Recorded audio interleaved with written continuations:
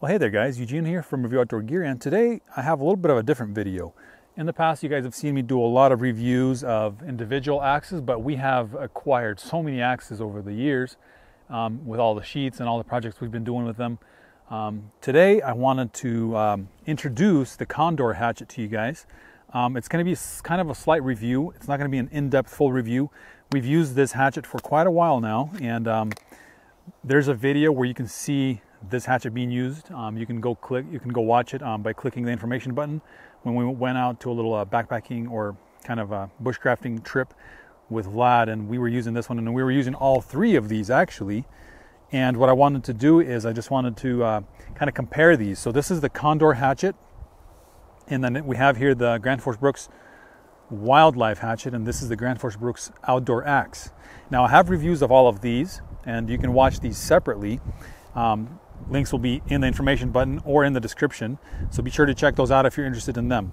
And I just wanted to compare these three because they're very similar in their size and kind of function, but the prices are vastly different. So these are like over $100 and this one is under $50, I believe. So if you're kind of wondering which one you should get, there are so many hatchets and axes out there. We only try to get and buy the more higher quality kind of gear and axes because I believe, and we think that these quality made tools are worth getting as opposed to just junk, as well as we really appreciate the, the wooden handles, and just the old style kind of classic craftsmanship is just a lot more pleasant to work with than, the newer plastic axes and such. But those are pretty cool as well, but might have reviews of those coming in the future as well. But what I wanted to do here basically is I'll talk a little bit about the Condor hatchet, and then I'll show you in comparison to all of these, and you can kind of take a look for yourself. Also, the reason we do these videos partly is because we do make sheaths for them, and I wanted to show you the sheath that we have available for this one as well as the other ones. But right now, let's just go into the Condor hatchet real quick. I'll just show you some of the details of it, talk about it a little bit, and then we'll compare them. So the Condor hatchet is made in El Salvador, and it says right here El Salvador. These are pretty nice quality steel on here. We did have to put a little bit of an edge on it just when we got it. It wasn't as nice as Gransfors Bruk's, but that's why you pay quite a bit less for this. And then in terms of the handle and the fit of the handle to the axe head here, it's actually surprisingly well done for the price. It fit really well around here, and back here it fits quite nicely. Really snug fit. From all the time we've been using this, there is no movement between the head and the handle here at all. They have a nice wooden wedge and then a round metal wedge there. The shape of the head is really similar to kind of the wildlife hatchet in terms of this little cheek here. So that's kind of cool. The angle of the edge here is a lot more obtuse, and so it doesn't bite as well. And I'll talk a little bit more about that in the comparison section. But in terms of this axe and its measurements and size, just for comparison, in terms of length here, from there to here, it's 11¼ inches, and the head is just maybe a 1/16 under 4.5. And the cutting edge is 2 3/4. This is nice, the 1 3/4 here, because the more contact we have between the metal and the wood, the stronger the connection. Some of the Hudson Bay pattern axes have this really small connection here for a big head, and I don't like the way those look and the way those, because the less contact you have here, the more likely you're going to have movement and release. Now this one has a little bit less contact, you can see here. But Gransfors Bruk's is really just known for doing quality work with that part of it. The Condor hatchet weighs about 1 pound and 2 ounces, so it's quite light. I showed you the handle size. I do like the fact that they have the palm swell here, so it actually feels really pretty comfortable in the hand. Not as big of a palm swell as the wildlife hatchet. Very similar to the outdoor axe though, so you can see that those are pretty comparable there. So especially if you have small hands, or if you're a girl or a little kid or smaller child, if they want their first little hatchet or axe, this is a really nice one for them because it's so small, and it's very maneuverable, and you can do a lot of different work with this. You can do a little bit of splitting, you can baton with it. It chops pretty well. We'll do a little bit of chopping here, not too much.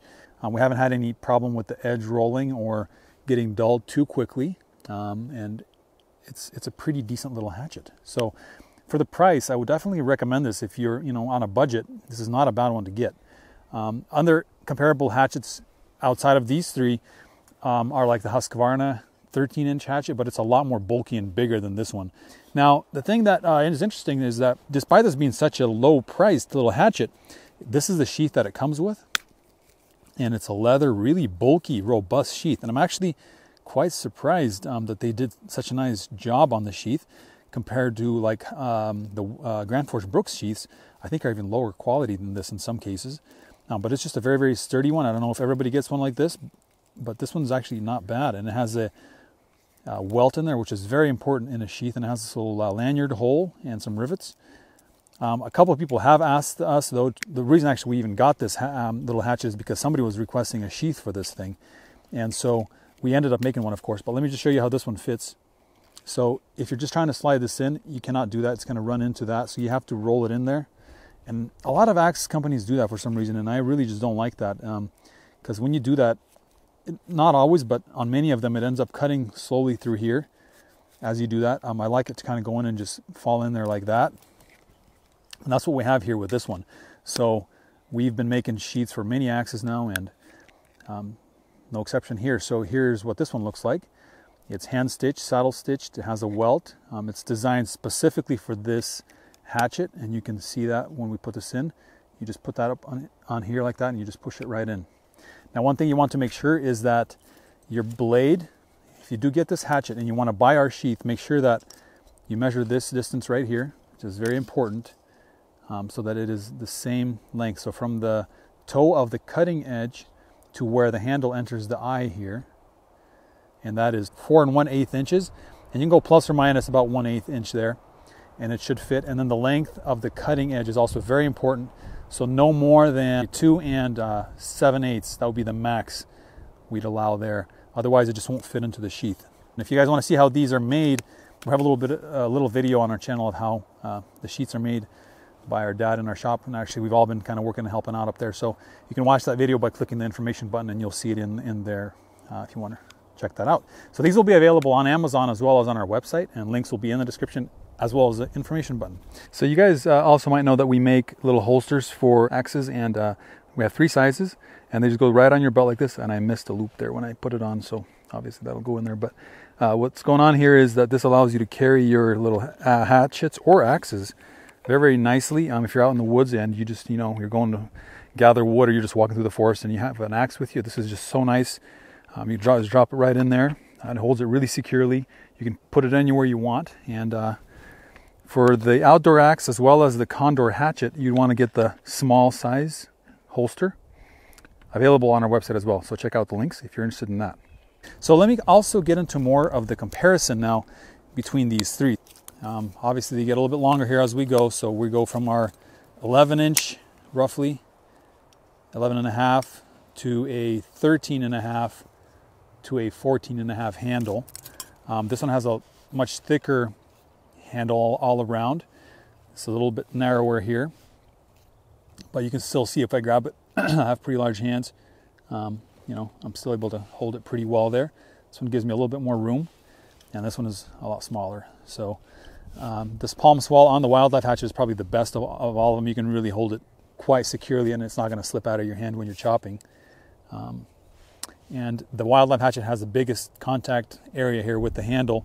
You can see the large handle eye, as well as this length here is the best. It's close to this one though, in terms of, relatively speaking, how big the head and the handle is.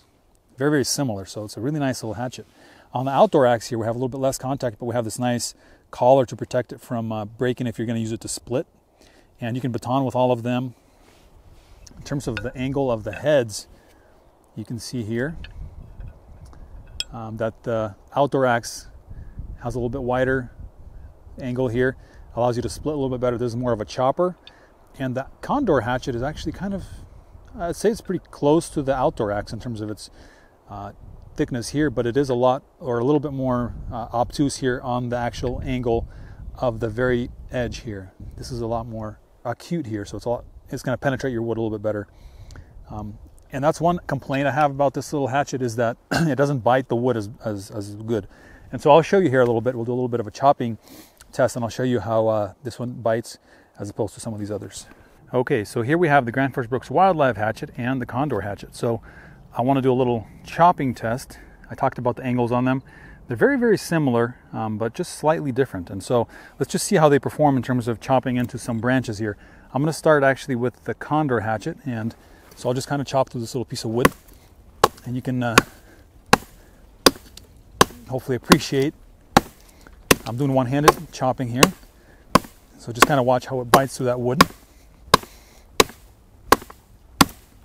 Okay, now I'm going to go to the Wildlife Hatchet, and you can watch this one. So it's a little bit heavier, a little bit longer handle, and a different angle on the blade.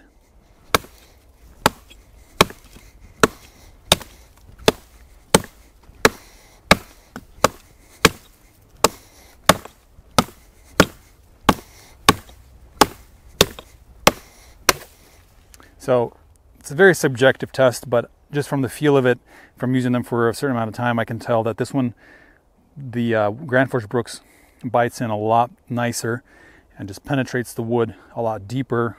This one kind of bounces off a little bit. And also with batoning, it's a lot easier to get this one started into a hard piece of wood as opposed to this one. It's a little bit more resistant. So here's a piece of wood here again. So this is the Wildlife Hatchet. You can put it in like that. Here's the Condor. You can see I applied about the same force there, carrying it in, and you can just see the difference of the bite here as opposed to that one. So that is the difference. It is a very nice little hatchet though, especially for somebody who's maybe just starting out and trying to, do small work. You can do some bushcrafting, you can do some feather sticks and carving with it, but not as pleasant to use as, of course, the Gransfors Bruk's. So hopefully that gives you some idea. Okay guys, well thank you so much for watching that review, and hopefully you kind of picked up on some details and maybe something you needed to know or wanted to know about these little hatchets and axes. So this was mostly about the Condor Hatchet. Please leave your questions and comments down in the comment section below. Check the description for more information as well as links to any of our products. Thank you guys so much for all of your support, for everything you guys do for our channel and our family, and we hope that you will have blessings in your life as well. And praise God for everything He provides for you and for us, and we hope to see you in the next video. This has been Eugene from Review Outdoor Gear.